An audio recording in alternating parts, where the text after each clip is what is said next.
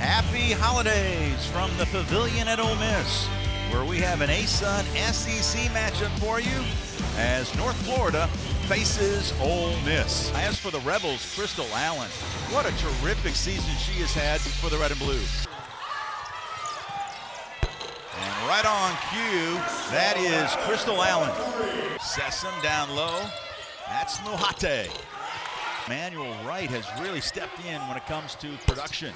And speaking of producing, Crystal Allen finding Sessom. And Sessom tickles the twine from the left wing. Allen has some space. That's all she needs. 5 threes in the first quarter. Leads the team in assists. Emmanuel Wright, she was locked and loaded.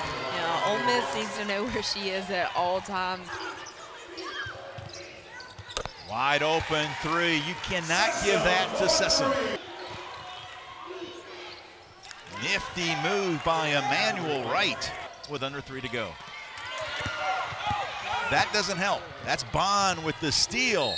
Goes coast to coast with the and one. There's Crawford down the right side of the lane. No. But on the weak side, it's Kitchens.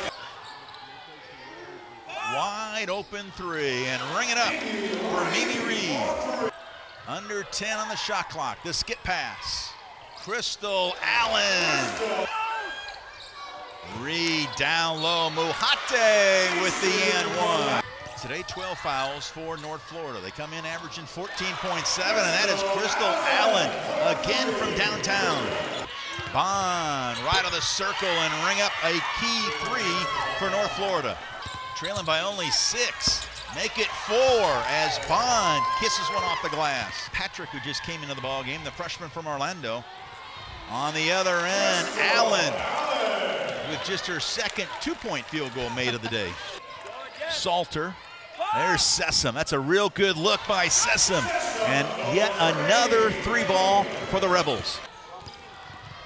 Down low, Salter. Sessom. And Sessom now on fire here in the fourth quarter.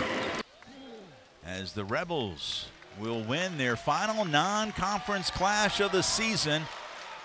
Coach Yo and company win it 82-69.